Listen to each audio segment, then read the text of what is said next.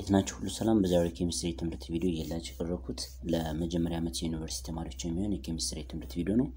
በዛሬው ትምህርት ቪዲዮአችን የምናየው ጀነራል ኬሚስትሪ 10-12 ቻፕተር 3 ስለ ኮምፖዚሽን ኦፍ ሰብስታንስ ኤንድ ሶሉሽን እናያለን ማለት ነው።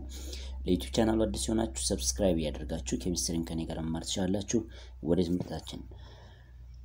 ኦኬ በዛሬ የምናየው አንደኛ የመጀመሪያው ስለ ፎርሙላ ማስ ኤንድ ሞል ኮንሴፕት ነው። ፎርሙላ ማስ ብለን የምንጠራው ምንድነው?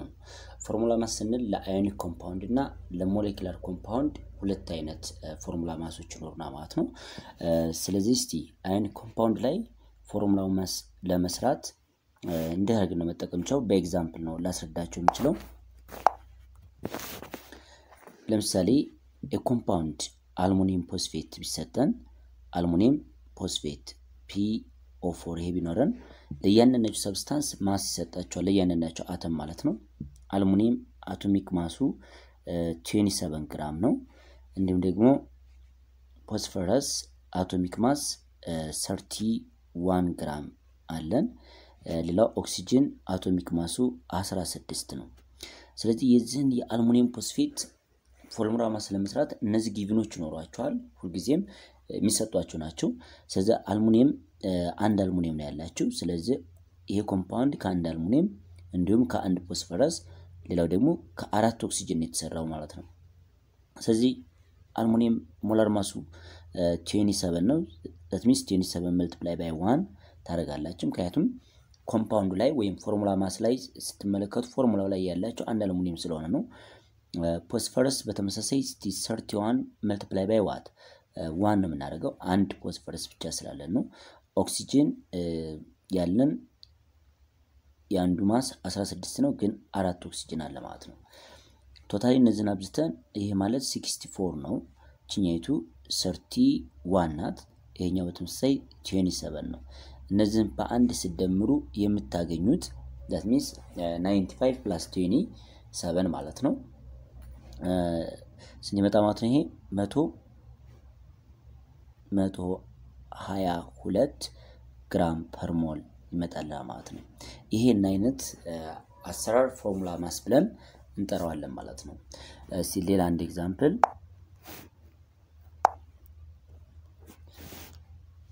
ኦኬ find the formula mass of magnesium chloride ብንባል ምን እናደርጋለን? ተመሳሳይ ነው። ያንዱ ማግኒዚየም ማስ 24 ነው። እንዲሁም ደግሞ ያንዱ ክሎሪን ማስ 35.5 ነው። ይሄ ጊቭን ነው። ስለዚህ የዚህን የማግኒዚየም ክሎራይድን ፎርሙላ ማስ ለማግኘት ማግኒዚየም ክሎራይድ አንድ ማግኒዚየም ነው ያለን እንዲሁም ደግሞ ሁለት ክሎሪን ነው ያለን ማለት ነው። ስለዚህ ማግኒዚየም 24 multiply by 1 and also chlorine 35.5 multiply by 2 ነው የምናደርገው። ይሄ ማለት 48 ይመጣልናል። ኖ 24 ራሱ አለን። ይሄኛው እንደኛ ደግሞ 71 ነው ያለን ማለት ነው። በድምሩ 95 ግራም ፐር ሞል ይኖርና ማለት ነው። እንደዚህ አድርገን የምንሰራው ኖርማሊ ፎርሙላ ማስ ብለን እንጠራለን ማለት ነው። ማስ ኦፍ ኢች አተም በሰብስክሪፕታቸው እያበዛን ቶታሊ መደመር ነው ማለት ነው ፎርሙላ ማስ ብለን የምንጠራው። ኦኬ ስለዚህ ፎርሙላ ማስ ማለት ይሄ ነው። ሌላው 3.1.2 ዘ ሞል ኮንሴፕት ነው። ሞል ብለን የምንጠራው ምንድነው ነው? በመጀመሪያ ሞል ኮንሴፕትን ስናይ ሞል ብለን የምንጠራው የራሱ ፎርሙላ አለው። ሞል which is equal to given mass over what molar mass ነው ሞል ብለን የምንጠራው። ስለዚህ ለምሳሌ አንድ 10 ግራም ኦፍ ካልሲየም ካርቦኔት ምን ያህል ሞል ነው ብንባል ምን እናደርጋለን? 10 ግራም ኦፍ ካልሲየም ካርቦኔት ምን ያህል ሞል ነው ብንል እዚህ ላይ ጊቭን ማሳችን ስሞል m ማለት ነው which is equal to 10 ግራም ነው። ሞላር ማስ ደግሞ ቅድም እንደሰራ ነው ወይም ፎርሙላ ማስ ብለን እንደሰራ ነው የካልሲየም ካርቦኔትን እንሰራለን። የማት የአንድ ካልሲየም ማሱ 40 ግራም ነው። የአንድ ካርቦን ደግሞ 12 ግራም ነው። እንዲሁም ደግሞ የአንድ ኦክሲጅን 16 ነው። በ3 ስታበዙት 48 አለ ፕላስ 48 ይሄን ሲደምሩት ፎርሙላ ማስ ይሆናል ማለት ነው ስለዚህ ይሄ 100 ይመጣልናል 100 ግራም ፐር ሞል የካልሲየም ካርቦኔት ሞላር ማስ ማለት ነው ስለዚህ ሞላር ማስ which is equal to 100 ግራም ነው ማለት ነው ስለዚህ ሞል በስሞል n ነው ሪፕሬዘንት የምናደርገው which is equal to given mass that means small m divided by what molar mass ማለት 10 gram divided by 100 gram ነው ማለት ነው ይሄ ማለት 0.1 ሞል ነው ማለት ነው እንደዛ ግን ስለዚህ ሞል ብለን እንጠራው given mass ለሞላር ማስ ስናካፍል የምናገኘው ነው ማለት given mass እንዴት ሊሆን አሳይቻችኋለሁ 10 gram of calcium carbonate ምን ያህል ሞል ነው ብንባል 10 ግራሙ እንደ given mass እንወስደዋለን ሞላር ማስ ወይም ፎርሙላ ማሱን ደግሞ ዳይሬክት ካልኩሌት እናደርገዋለን ማለት ነው እያንዳንዳቸው አተም ሞላር ማሳቸውን በሰብስክሪፕታቸው በማብዛት እንደምራለን ማለት ነው ስለዚህ በዚህ መልኩ ሞልን ካልኩሌት ማድረግ እንችላለን ማለት ነው ግን አንድ ሞል in terms of molar mass in terms of volume እንዲሁም ደግሞ in terms of particle እንገልጸዋለን ማለት ነው እስቲ እንየን ስለዚህ 1 mole always 1 mole which is equal to ከነምበር ኦፍ ፓርቲክል ወይም ከአቮጋድሮ ነምበር ጋር እኩል ነው ከ6.02 times the power of 23 ፓርቲክል ይሄ ፓርቲክል ሜቢ ምን ሊሆን ይችላል አተም ሊሆን ይችላል ሞለኪል ሊሆን ይችላሉ እንዲሁም ደግሞ ኤሌክትሮን ሊሆን ይችላሉ በተጨማሪም ፎቶን ሊሆን ይችላል ማለት ነው ፎቶን ወይም ላይት ሊሆን ይችላል ማለት ነው በዛ አይነት መልክ እንገልጸዋለን በፓርቲክል ደረጃ ስታይ ይህ ፓርቲክል ወይም ይሄ አቮጋድሮ ነምበር ከምን ጋር እኩል ነው ፎር ጋዚየስ ሰብስታንስ ከ22.4 ሊትር ጋር ስለዚህ አንድ ሞል 22.4 ሊትር ፎር ጋዚየስ ሰብስታንስ ለጋዚየስ ሰብስታንስ ከ22.4 ሊትር ጋርም እኩል ነው ማለት ነው ሌላው ይህ አንድ ሞል ከምን ጋር እኩል ነው ማለት ነው ከሞላር ማስ ኦፍ ሰብስታንስ ጋር እኩል ነው ማለት ነው ከሞላር ማስ ኦፍ ሰብስታንስ ጋርም እኩል ነው አለም ደግሞ ከፎርሙላ ማስ ኦፍ ሰብስታንስ ጋርም እኩል ነው ማለት ነው ይሄኛው ስለዚህ እነዚህን አራት እንትኖች ሲያዝ አንድ ሞል ከ6.02 times the power of 23 ፓርቲክል ጋር እኩል ነው እንዲሁም ደግሞ ለጋዝ ከሆነ ደግሞ ከ22.4 ሊትር ጋዝ ጋር እኩል ነው በእነጋገር ደግሞ አራተኛው የምታዩት ከሞላር ማስ ጋርም እኩል ነው ማለት ነው ለምሳሌ አንድ ነው እስቲ 1 mole of oxygen gas ብንወስድ oxygen gas ከምን ጋር እኩል ነው ማለት ነው ከ6.02 times to the power of 23 oxygen molecule ጋር እኩል ነው number of particles ስታመጡት ማለት ነው molecule of oxygen ጋር እኩል ነው ይሄ ደግሞ ከማን ጋር እኩል ነው ማለት ነው ከፎርሙላ ማሱ ጋር ያ ማለት የአንድ ኦክሲጅን ሞለኪል ፎርሙላ ማስ ያንዱ 16 ነው በሁለት ታበዙት 32 ግራም ኦፍ ኦክሲጅን ሞለኪል ማስ ጋር እኩል ነው ማለት ነው ይሄ ደግሞ ከምን ጋር እኩል ነው ማለት ነው ከ22.4 ሊትር ኦክሲጅን ጋዝ ጋርም እኩል ነው ማለት ነው ይሄ የሞል ኮንሴፕት ነው ሞል ብለን የምንጠራው ይሄን አይነት ዴፊኒሽን አለው ማለት ነው ኦኬ ዲተርማይኒንግ ኢምፒሪካል ኤንድ ሞለኪላር ፎርሙላ ስለ ኢምፒሪካል እና ሞለኪላር ፎርሙላ የምናየው ነው ማለት ነው ባይዘው ይሄ ግሬድ 8 የመጨረሻ ዩኒት ላይ ያለ የትምህርት ኮንሴፕት ነው ማለት ነው ስለዚህ ፐርሰንት ኮምፖዚሽን በመጀመሪያ እስቲ ፐርሰንት ኮምፖዚሽን ብለን የምንጠራው ምን ማለት ነው ፐርሰንት ኮምፖዚሽን ስንል ለምሳሌ አንድ ኮምፓውንድ ከተለያዩ ኮምፖነንት ኮምፖዚት ተደርጎ በምን ያህል ፐርሰንቴጆች ነው እሱን ማየት ይችላል ለምሳሌ ከምንጠቀመው ወተር ላይ ነው ወተር H2O ነው ያለን ይሄ ስለዚህ ፐርሰንት ኮምፖዚሽን ለመስራት ብንፈልግ ምን ያህል የሃይድሮጅን ፐርሰንት አለው እንዲሁም ደግሞ ምን ያህል የኦክሲጅን ፐርሰንት ነው ያዘው የሚለው ነገር ማየት እንችላለን ስለዚህ ወተር ቢውልድ ሲደረግ ከ2 ግራም ኦፍ ሃይድሮጅን ነው ምክንያቱም ሁለት ሃይድሮጅን አለ የአንዱ ሃይድሮጅን ማስ 1 ግራም ነው ሁለቱ ሲሆን ደግሞ 2 ግራም አለ እንዲሁም ኦክሲጅን አንድ ኦክሲጅን ያለው የአንድ ኦክሲጅን ደግሞ 16 ግራም ነው ማለት ነው ቶታሊ ወተር 18 ግራም አለው ማለት ነው ስለዚህ percentage composition of oxygen እንስራ ብንል ምን እናደርጋለን mass of oxygen 16 gram that divided by molar mass of water multiply by what 100 ታደርጉታላችሁ which is equal to 88.8% አለ ማለት ነው ሌላው percentage of hydrogen ብለን ስንሰራ የተሰጠን 2 gram ነው that divided by what ለ18 gram per mole ያ ማለት ለቶታል mass of water ማለት ነው multiply by መቶ እናደርገዋለን ያ ማለት 11.11% ይመጣ ማለት ነው እንደዚህ አይነት ፐርሰንቴጅ ባይማስ ብለን እንጠራዋለን ማለት ነው ስለዚህ 88.8% 16 ግራም ነው 11.11% ደግሞ 2 ግራም ነው ማለት ነው በዚህ አይነት መልኩ መለየት እንችላለን ማለት ነው ወይም ፐርሰንቴጅ ኮምፖዚሽን ብለን እንጠራው ይሄ ነው ማለት ነው ኦኬ ስለዚህ ፐርሰንት ኮምፖዚሽን ሁልጊዜም አንድ ኮምፓውንድ ኮምፖዝ የተደረገበትን ኮምፖነንት ማሳቸውን ወይም አቶሚክ ማሳቸውን በመጠቀም በሰብስክሪፕት አብስተን ማለት ነው ለምሳሌ ሌላ አንድ ኮምፓውንድ ልገምላችሁና ማየት እንችላለን እንደምሳሌ ቀለል ያለ አልሙኒየም ሰልፌት ላይ ነው ሰድ Al2SO4 the whole 3 ብንወስድ የእያንዳንዳቸው የሰልፈር ፐርሰንቴጅ ምን ያህል ነው የኦክሲጅን ፐርሰንቴጅ ምን ያህል ነው እንዲሁም ደግሞ የአልሙኒየም ፐርሰንቴጅ ምን ያህል ነው ብንባል ምን ታደርጋላችሁ በመጀመሪያ ፎርሙላ ማስ መፈለግ ነው ፎርሙላ ማስ ፈልጉ አልሙኒየም ሁለት አልሙኒየም ነው ያለን and ሰልፈር ዛንድ ነው ያለን በ3 አበዙት 3 ሰልፈር ነው ያለን and ኦክሲጅን 12 ይኖርና ማለት ነው that means 12 ይኖርናል ስለዚህ የአልሙኒየም ሞላር ማስ 27 ግራም የአንድ አልሙኒየም የአንድ ሰልፈር ደግሞ 32 ነው የአንድ ኦክሲጅን ደግሞ 16 ነው እነዚህ ስናበዛ የምናገኘው 12 ሲባዛ በ16 አለን እንዲሁም ደግሞ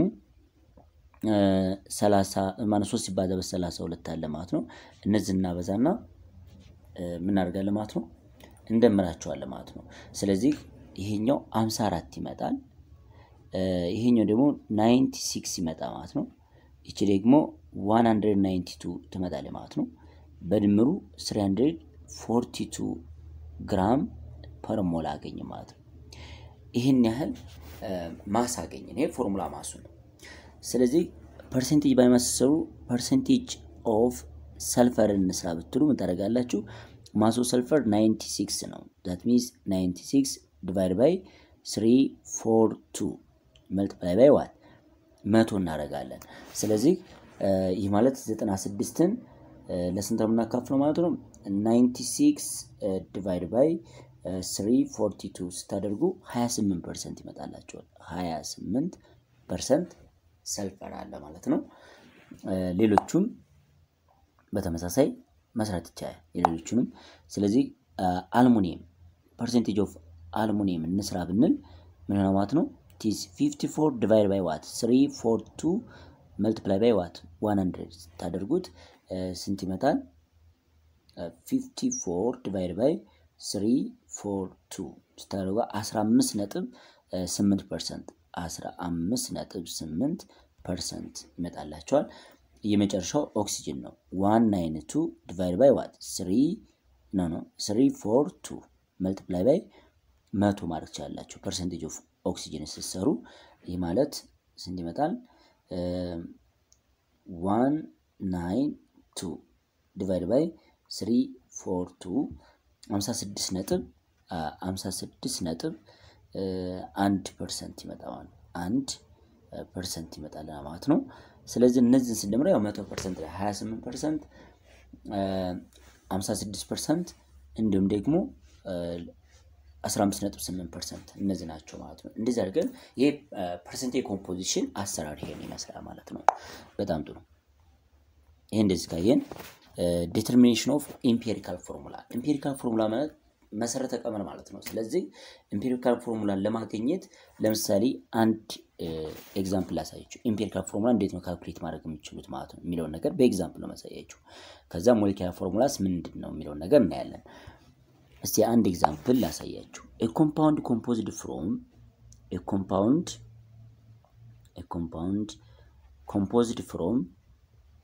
composed from 11.11% of hydrogen and 88.8% oxygen what is the empirical formula of a compound ትባላላችሁ ማለት ስለዚህ አንድ ኮምፓውንድ የተሰራው 11.11% ሃይድሮጅን እንዲሁም ደግሞ 88.8% ኦክሲጅን ቢሆን ኢምፔሪካል ፎርሙላ ምንድነው ነው የሚለው ስለዚህ ይሄን በኦርደር ታስቀምጣላችሁ ምክንያቱም ሃይድሮጅን መጀመሪያው ከዛ ኦክሲጅን ነው የሚቀመጠው ስለዚህ ይሄን ሲሰሩ ይሄን ፐርሰንቴጅ የሚለውን ወደ ማስ መቀየር ይችላልላችሁ ይሄም 88.8% ነው በመቶ አምስታችሁት ግራም በሉት ዳይሬክት በቃ እንደ ግራም መጠቀም ይችላል 11.1 ግራም እኛው ደግሞ 88.8 የሚለው እሱንም ግራም ማለት ይችላልላችሁ ማለት ነው ስለዚህ መጀመሪያ ሃይድሮጅን አለው ኢምፔሪካል ፎርሙላ ሰሩ ይሄኛው ኦክሲጅን አለው የተሰጣችሁን ፐርሰንት የነበረው ወደ ምትቀይሩታላችሁ ወደ ግራም 11.11 ግራም ነው ብላችሁ ታስባላችሁ ይሄን ኦክሲጅን ደግሞ 88.8 ግራም ነው ትላላችሁ ማለት ነው ከዛ ይሄንን ግራሙን ለፎርሙላ ማስ ኦፍ አተም ታካፍሉታል የሃይድሮጅን ማሱ ስንት ነው 1 ነው ማለት ነው ስለዚህ 11.11 ሲካፈል ለስንት አደርጋለሁ ማለት ነው ለ1 አካፍለዋል ማለት ነው ይሄንንም ለራሱ ማሳካፈል የኦክሲጅን 16 ነው ማለት ነው ለ16 አካፍለዋለሁ ማለት ነው ከዛ በኋላ ይሄን ስታካፍሉ የምታገኙት ምንድነው ከዚህ ላይ 11.1 ስታካፍሉ ይሄኛው ይመጣል 1 ራሱ ማለት ነው 11 ይመጣላችኋል 88 ግን ስታካፍሉ ለ16 88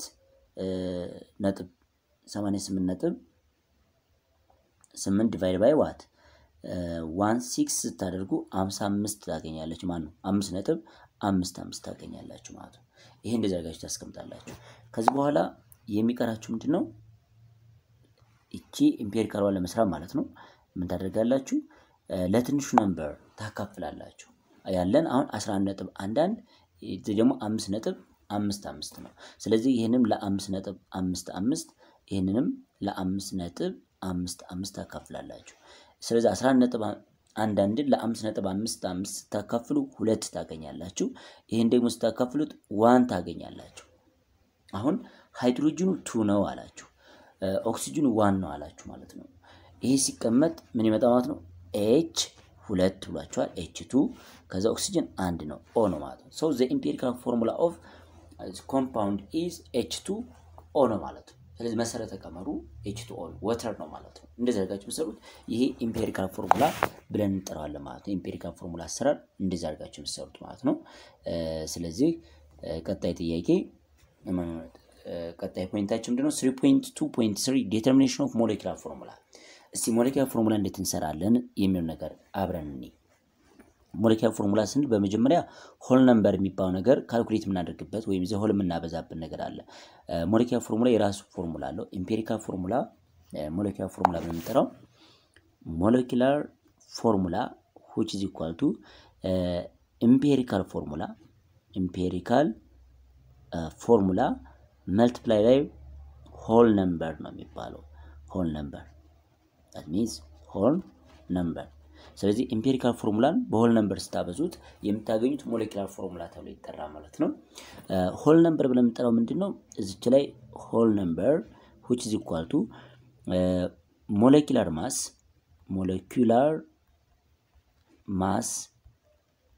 divided by empirical formula mass ማለት ነው ስለዚህ molecular formula mass divided by empirical formula mass whole number ይሆናል ማለት ነው ስለዚህ ሞለኪውላር ኮምፓውንዱን ለማግኘት ከፈለግ ምን ይሆናል ማለት ነው ኢምፔሪካል ፎርሙላ ማሱን በሆል ነምበር ስታበዙት የምታገኙት ነው ማለት ነው ይሄ ጀነራል ፎርሙላ ነው በኤግዛምፕል ላሳያችሁ ኦኬ a compound composed from a molecular compound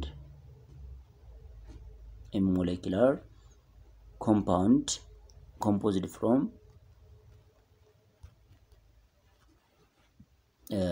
molecular compound composed from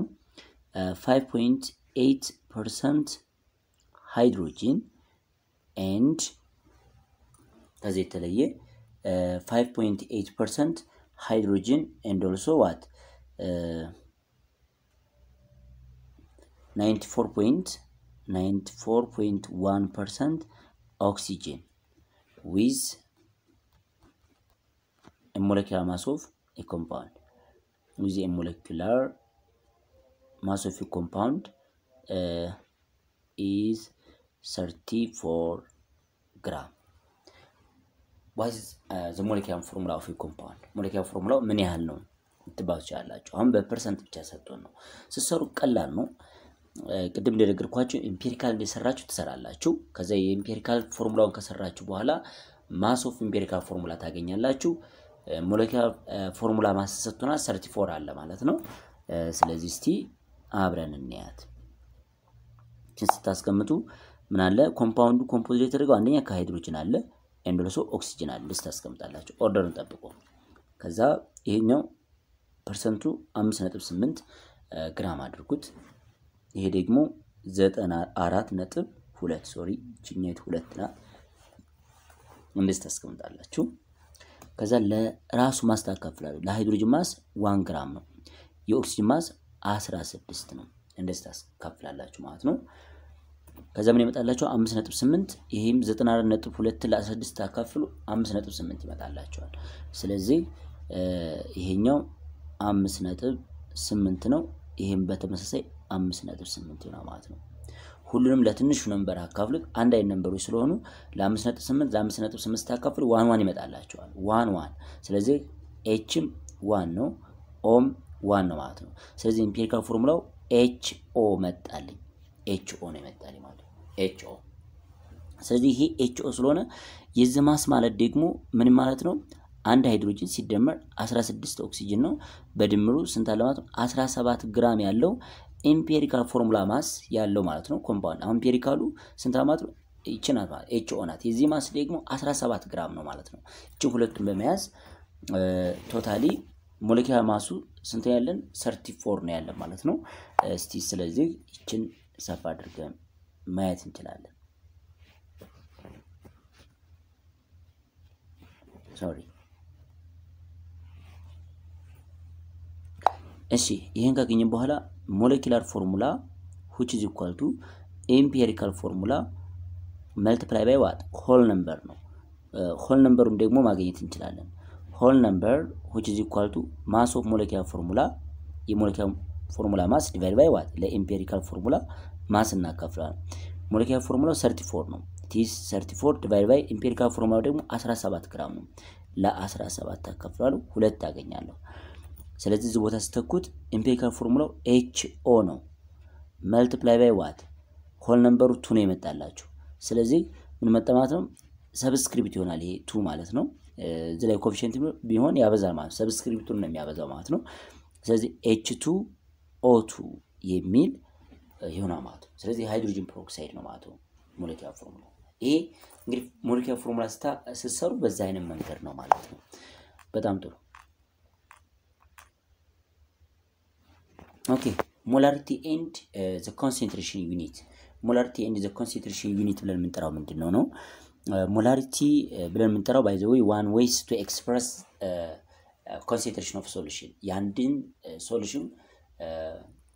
concentration የምንገልጽበት ዩኒት ነው እና other concentration unit ለናል እያንዳንዳቸውን ዘርዝርላችኋለሁ። molarity ምንድነው? እና ሌሎችስ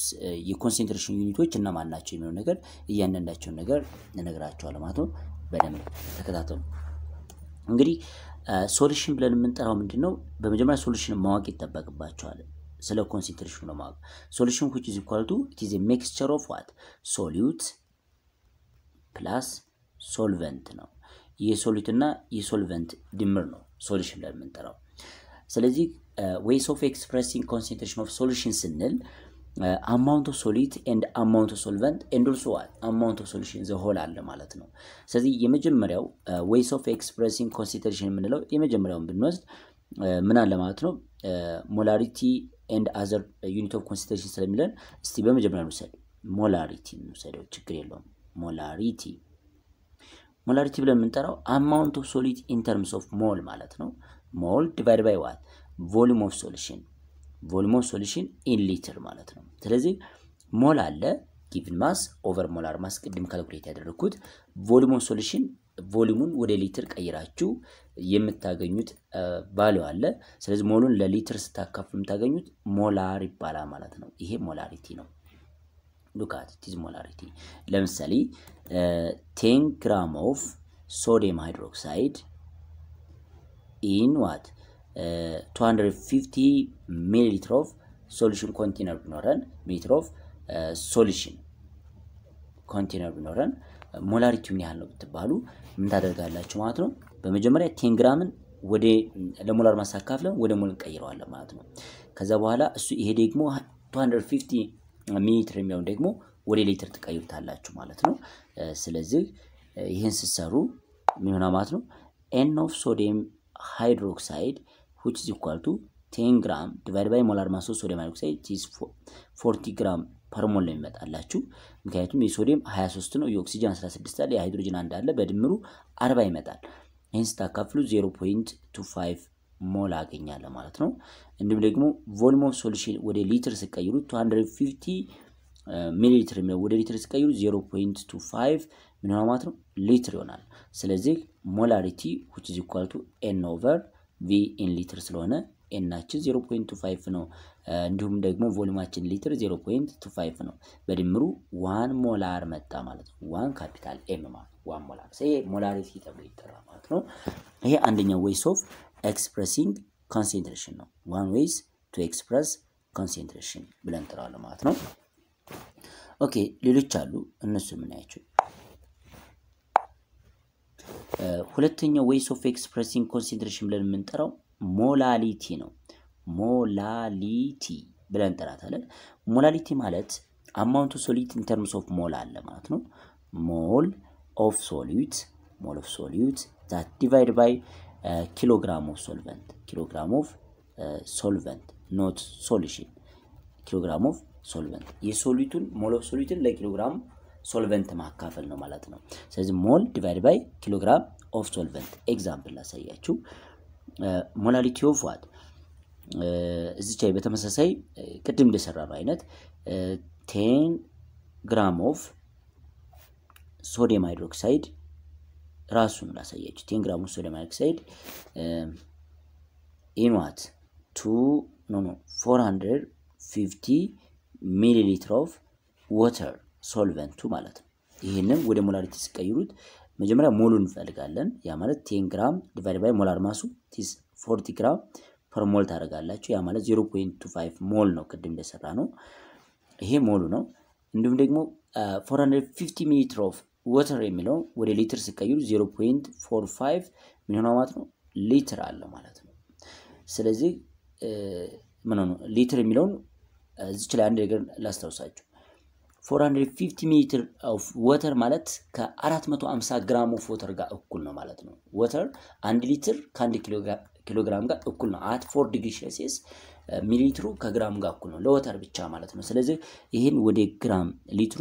ወደ ግራም መቀየር ወደ ኪሎግራም መቀየር ይችላልላችሁ ማለት ነው ስለዚህ 0.45 ኪሎግራም ነው ማለት ነው ስለዚህ ሞላሪቲ small m ነው small m which is equal to what 0.25 divided by 0.45 ኪሎግራም ታደርጉታላችሁ ማለት ነው ስለዚህ ይሄ ማለት ደግሞ ስንት ይመጣ ማለት ነው 0.25 divided by 0.45 ስታደርጉ 0.555 ሞላል ይመጣላችሁ 0.55 ሞላል ይመጣ ማለት ነው ይሄን አይነት ነው ሞላሊቲ ብለን እንጠራው ሞል ኦፍ ሶሊድ ፐር ኪሎግራም ኦፍ ሶልቨንት ኦኬ ይሄ ሁለተኛው ይሄን ይመስላል ሶስተኛው ደግሞ ምን ብለን እንጠራለን ኖርማሊቲ ነው ሶስተኛው ምንድነው ይጠራል ኖርማሊቲ ብለን የምንጠራው ሁሉ ጊዜ እናንተ ሲሰሩ በመጀመሪያ ሞላሪቲ ትፈልጋላችሁ that multiply by what equivalent number ታደርጋላችሁ ማለት ነው ሞላሪቲ times equivalent number ምክንያቱም ኖርማሊቲ ሪአክሽን ላይ ዲፔንድ የሚሆን ነው ማለት ነው ሪአክሽን ላይ that means number of electron gain or lose or hydrogen ion gain or lose የሚደረገው ላይ እሱ ላይ ዲፔንድ ይሆናል ማለት ነው በዚህ መሰረት እስቲ ኢኩቫለንት ነምበር ዚድ ብለን እንጠራት ኖርማሊ ሞል ኦፍ ኤሌክትሮን ልኮን ትችላለይ ሞል ኦፍ ኤሌክትሮን ሊሆን ይችላል ነምበር ኦፍ ፕሮቶን ሊሆን ይችላል ፕሮቶን ስንል ሃይድሮጅን አዮን ማለት ነው ፕሮቶን ሃይድሮጅን አዮን ሊሆን ይችላል እንዲሁም ደግሞ ነምበር ኦፍ ዋት OH ማይነስ አዮን ሊሆን ይችላል ማለት ነው OH ማይነስ አዮን ሊሆን ይችላል ማለት ነው ስለዚህ አሁን ለምሳሌ ማግኒዚየም ሃይድሮክሳይድ ቢሰጣችሁ እዚህ ላይ MgOH ዘሆልት ቢሰጣችሁ ይሄኛው ነምበር ኦፍ OH 2 ነው ማለት ነው ለምሳሌ ሞላሪቲው 0.2 ሞላር ኑሯችሁ ኖርማሊቲው ምን ያህል ነው ብትባሉ በዚህ በሁለት ታበዙታላችሁ በሁለት ታበዙት 0.4 ኖርማል ይሆናል ማለት ነው ሰልፈሪክ አሲድ ወይም ፎስፈሪክ አሲድ H3PO4 ቢሰጣችሁ ነምበር ኦፍ ሃይድሮጅኑ 3 ነው ስለዚህ ሞላሪቲውን በ3 አብዙታላችሁ ማለት ነው ሞል ኦፍ ኤሌክትሮን ስትባው ደግሞ ኦክሲዴሽን ኤንድ ሪዳክሽን ሪአክሽን ሲኖራችሁ ነው እሱን የምትጠቀሙት ስለዚህ ኖርማሊቲ which is equal to molarity times equivalent number ነው ማለት ነው ምንም የሚያስጨንቅ ጉዳይ የለውም በሰፊው ሪቪው ኩዌስቸናችሁ ወይንም ጥያቄያችሁ በጣም ብዙ ጥያቄ ስላለው እሱን ብትናርክ ይሰራላችኋለሁ በደንብ ይሄን ዩኒት በአሪፍ ለመስራት ሞክራላችሁ ቅርብ ቀን ከሁለት ቀን በኋላ ይሰራላችኋለሁ ማለት ነው ኦኬ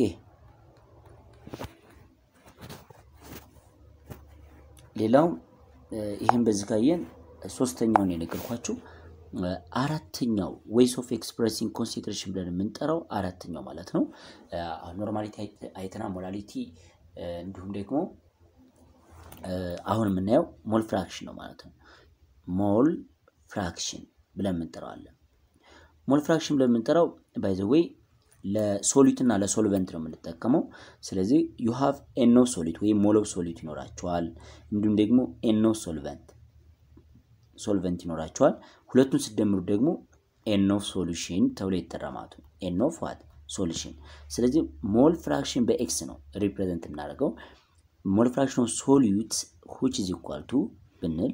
ምን ያመጣ ማለት ነው NO solute divided by what NO solution ወይም የሁለቱ ድምር ታረጋላችሁ እንዲሁም ደግሞ x of solvent ስታደርጉ NO solvent ወይ ሞል ኦፍ ሶልቨንቱን ለምን አካፍለዋለሁ ማለት ነው ለNO solution ያ ማለት ለሁለቱ ድምር ታካፍላላችሁ ይሄ ሞል ፍራክሽን ይባላል ማለት ነው ሁልጊዜም በዚህ አይነት መልኩ ነው የሚሰሩት ማለት ነው በጣም ጥሩ በመጨረሻ ያለው እናንተ ሞጁል ላይ የተቀመጠው ሞላሪቲ ነግሬያችኋለሁ dilution of solution ሚል ፎርሙላ አለን ከዛ በፊት ደግሞ ስለ ፐርሰንት weight by weight volume by volume and mass by volume የሚል አለ እሱ መጨረሻ ላይ ያሳያችኋለሁ ስለ dilution ላሳያችሁ dilution ብለን የምንጠራው በመጀመሪያ እንግዲህ ስቶክ ሶሉሽን ወይንም ሞር ኮንሰንትሬትድ ሶሉሽን ይኖራቸዋል እና የተሻለ ወይንም አነስተኛ ወይም ሃይ አማውንት ኦፍ ሶልቨንት ስሞል አማውንት ኦፍ ሶሊድ የሆነውን ሶሉሽን ለማግኘት ስንፈልግ የምንጠቀምበት ቴክኒክ ነው or one ways to prepare solution in laboratory dilution ብለን እንጠራዋለን ማለት ነው ማቅጠን ማለት ነው ስለዚህ ለምሳሌ prepare 2 molar of what sulfuric acid from 10 milliliter of 80 molar sulfuric acid ልንባል እንችላለን እና ምን ያህል ቮሊዩም ነው ማዘጋጀት 2 ሞላር ለማዘጋጀት ምን ያህል ቮሊዩም ኦፍ sulfuric acid ሊያስፈልገን ይችላል 18 ሞላር እና 10 ሚሊ ሊትር ተጠቅመን ማለት ነው ይሄን ለመስራት ምን ታደርጋላችሁ ሁሉ ጊዜ M1 V1 which is equal to M2 V2 የሚል ፎርሙላ ተጠቀማላችሁ አንደኛ የምትፈልጉት ወይም V2 ሊሆን ይችላል አለም ደግሞ M2 ሊሆን ይችላል የምትፈልጉት እነዚህ ሁሉ ጊዜም እቺ M1 እና V1 ተሰጣቸዋል ምክንያቱም የስቶክ ነው የምታዘጋጁበት ኖርማሊ ሞር ኮንሰንትሬትድ የሆነው 18 ሞላር አለ አማውንቱ ደግሞ 10 ሚሊ ሊትር ነው ማለት ነው ይሄን ለመስራት ምን ታደርጋላችሁ M1 ናችሁ 18 ነው ሉካት V1 ናችሁ ደግሞ 10 ነው M2 ተሰጥቷቸዋል ዲሉትድ የሆነው ወይንም less concentrated የሆነው M2 ተሰጥቷቸዋል ማን ትፈልጋላችሁ V2 ትፈልጋላችሁ ማለት ነው ስለዚህ prepare ነው ማዘጋጀት ነው ስለዚህ ይሄን የመጀመሪያ ስራችን V2 ማግኘት ነው so V2 which is equal to ምን ይመጣ ማለት ነው M1 V1 divided by what M2 ታረጋላችሁ ማለት ነው ያ ማለት ይሄን ለማስቀረት ኦቨር ለM2 ይሄን ኦቨር ለM2 ታደርጉ ማለት ነው ስለዚህ M1አችን 18 ነው times 10 divided by M2 2 ነው ማለት ነው ይሄን ስታደርጉ ስንት ታገኛላችሁ ማለት 90 ሚሊ ሊትር ታገኛላችሁ ማለት ነው 90 ሚሊ ሊትር 18 ሲባዛ በ10 ሲካፈል ለ2 ማለት ነው 90 ሚሊ ሊትር ሉክ ይሄ 90 ሚሊ ሊትሩ ምንድነው ነው ስለዚህ V2 which is equal to 90 milliliter አገኘን and M2 የተሰጠን 2 ሞላር ነው እነዚህን ካየን በኋላ 10 milliliter of what 80 ሞላር ነው ሰልፈሪክ አሲድ የተሰጠው ስለዚህ ይሄን ሶሉሽን ለማዘጋጀት ምን እናደርጋለን እዚች ላይ ሶሉሽን ፍላስክ ትኖርናለች ይሄ ሶሉሽን ፍላስኩ ኖርማልኛ የምናዘጋጅበት ነው ምን ያህል ሜጀር ያደርጋል እንግዲህ ከ100 ሚሊ ሊትር በላይ ሊሆን ይችላል ማለት ነው ዋና ነገር ግን 10 ሚሊ ሊትር ከስቶኩ ሜጀር እናደርጋለን 10 ሚሊ ሊትር ይሄ ስቶክ ቢሆን ማለት ነው ዋናው ስቶኩ 10 ሚሊ ሊትር ኦፍ 80 ሞላር ቢሆን ማለት ነው ከዚህ ላይ 10 ሚሊ ሊትር ሜጀር እናደርጋለን እንዲሁም ደግሞ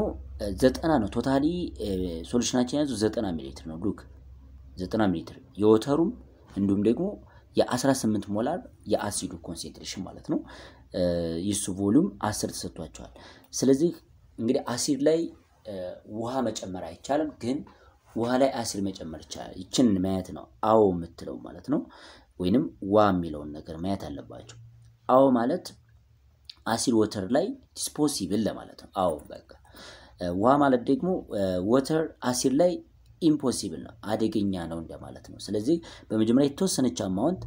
አንድ 40 ሚሊ ሊትር ወተር ሊሆን ይችላል እዚች ላይ እናስገባለን የተወሰነች አማውንት ወተር እናስገባለን ከ90 ሚሊ ሊትር ውስጥ ማለት ነው ወይንም ከ80 ሚሊ ሊትር ውስጥ ማለት ነው ከዛ በኋላ እቺን 10 ሚሊ ሊትር አሲድ ኢንሰርት ታደርጋላችሁ ታስገባላችሁ ማለት ነው 10 ሚሊ ሊትር አሲድ ከዛ የሚቀረን እስከ 90 እስከሚደርስ ድረስ ምን እናደርጋለን ማለት በወተር እንሞላዋለን ይሄ በወተር ማለት 90 እስከሚሞላ ድረስ በወተር ፉል ታደርጉታላችሁ ማለት ነው ይሄ ምን ሆነ ማለት ነው 2 ሞላር ኦፍ 90 ሚሊ ሊትር ሰልፈሪክ አሲድ ነው ማለት ነው ይሄን አይነት ፕሮሰስ ዲሉሽን ብለን እንጠራዋለን ማለት ነው M1 V1 which is equal to M2 V2 ማለት ነው በጣም ጥሩ M1 V1 which is equal to M2 V2 ኦኬ ዲሉሽን ይሄን ይመስላል ሌላው ፐርሰንቴጅ ነው ስለ ፐርሰንቴጅ የምናየው ነገር ዌይት ባይ ዌይት ነው ይቻላል ቮሊዩም ባይ ቮሊዩም ይቻላል ኤንድ ማስ ፐር ቮሊዩም ይቻላል ይሄ አንደኛው ዌይስ ኦፍ ኤክስፕሬሲንግ ኮንሰንትሬሽን ነው ማለት ነው እስቲ ይሄስ እንዴት ነው የሚሰራው የሚለው ነገር ማየት እንችላለን እንግዲህ ፐርሰንቴጅ ኦፍ ሶሉሽን ሲሰራ አማውንት ኦፍ ሶሊድ ፐር አማውንት ኦፍ ሶሉሽን ማለት ነው ፐርሰንቴጅ ዌይት ባይ ዌይት ሊሆን ይችላል ማለት ነው ዌይት ባይ ዌይት ሲባል ማስ ኦፍ ሶሉት ማስ ኦፍ solute ማለት ነው that divided by what mass of solution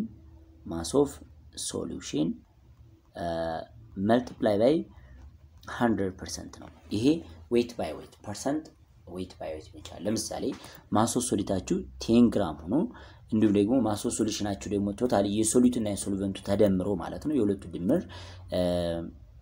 100 ወይም 90 ቢሆን ማለት ነው 90 ግራም ቢሆን እንታረጉታላችሁ ይሄን በመቶ ታበዙታላችሁ ይሄ weight by weight ነው ማስ ኦፍ ሶሊድ ማስ ኦፍ ሶሉሽን ስለሆነ weight by weight ይባላል ማለት ነው ሌላኛው ቮሊዩም ባይ ቮሊዩም ከሆነ ደግሞ ቮሊዩም ኦፍ ሶሊድ ሚሊሊትር ኦር በፈለጋችሁ ዩኒት ይሆናል ማለት ነው ከዛ ለቮሊዩም ኦፍ ሶሉሽን ማካፈል ማለት ነው ልክ እንደዚህ እንደማሱ ተመሳሳይ ፎርሙላ ነው ይሄ ደግሞ ማስ ኦፍ ሶሉቱን ለቮሊዩም ኦፍ ሶሉሽን እንደማካፈል ለምሳሌ 10 ግራም ኦፍ ሶዲየም ሃይድሮክሳይድን ለ100 ሚሊ ሊትር ኦፍ ዋተር ቢሰጠን በመናበዛው ማለት ነው በመቶ ታበዙታላችሁ የማት ማስ ከላይ ያለ ከታች ቮሊዩም አለ ይሄን አይነት ፐርሰንቴጅ ባይ ዌይት ሊሆን ይችላል ፐርሰንቴጅ ባይ ቮሊዩም ኤንድ ፐርሰንቴጅ ማስ ፐር ቮሊዩም አለ ማለት ነው እነዚህ ነገሮችን በሰፊት ትይዛላችሁ 3.3 ይሄን ይመስላል ማለት ነው እንግዲህ ፓርት ፐር ሚሊየን ኤንድ ፓርት ፐር ቢሊየን ብለን የምንጠራቸው ppm ኤንድ ppb ብለን የምንጠራቸው አሉ እነዚህም ሌላኛው ዌይስ ኦፍ ኤክስፕሬሲንግ ኮንሰንትሬሽን ነው ግን እዚህ ላይ በደንብ የምነግራችሁ ፓርት ፐር ሚሊየን ምንድነው ነው እቺኛቱ ppm ማለት ፓርት ፐር ሚሊየን ማለት ነው ppm ይሄ ማለት ነው 1 part of solute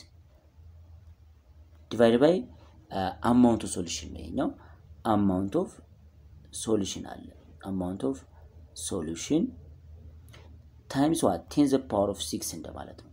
ያኛው በፐርሰንት ነበር ያበዛችሁት ስለዚህ 1 part of solute per million እንደማለት ነው ፐርሰንት ስንል 1 part of solute per 100 ነው ይሄ ደግሞ ppm ስንል 1 part of solute per million ነው የሰራው ማለት ነው ያ ማለት በ1 ሚሊዮን እናበዛዋለን ፐርሰንትን በመቶ እንደምታበዙት ሁሉ ይሄ ደግሞ በ1 ሚሊዮን ታበዙታላችሁ ስለዚህ ppm means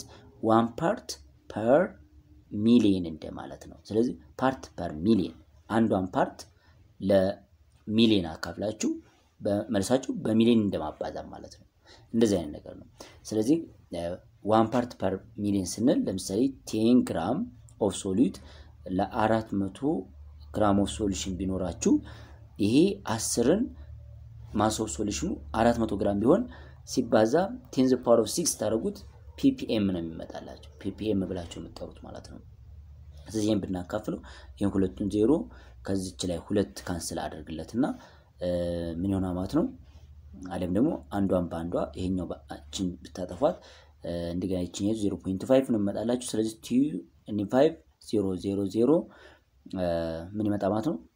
0 አሁንም አንድ 0 ጨምራችሁበት ppm ይመጣ ማለት ነው እንደዚህ አይነት ስራ ነው ተጠቀሙት ማለት ነው ቀለል ባለ መልኩ ስለዚህ ቀላል ትምህርት ppm ይባላል ppb ብለን የምንጠራው ነው ፓርት ፐር ቢሊየን ማለት ነው ይሄ ማለት 1 ፓርት ፐር amount of solution አለ amount of solution ያ ማለት amount of solution ይሄ amount of solute divided by amount of solution times the power of 10 the power of 9 ማለት ይችላልላችሁ ዳይሬክት ማለት amount of solution ለamount of solution አካፍላችሁ በቢሊየን ማብዛት ፓርት ፐር ቢሊየን ይባላል ማለት ነው ይሄ ሌላኛው ways of expressing concentration ነው ስለ concentration የምንገልጽባቸው መንገዶች እነዚህ አይነት መንገዶች ናቸው by the way